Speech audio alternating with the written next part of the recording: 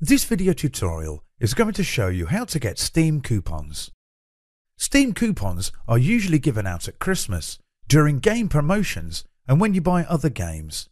Coupons are applicable only on some particular games online. Steam coupons are usually given out when one participates in a new game promotion. These coupons include 75% on a game. This means that when you buy the game during that period, you will get the said percentage discount.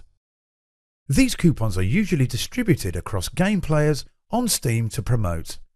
Frozen Byte occasionally give out coupons for games like Trine and Shadowgrounds. Here you play a mini-game with a slot machine.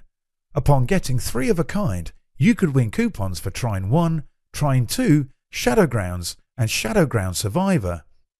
Usually there is a cooldown period for like 10 minutes.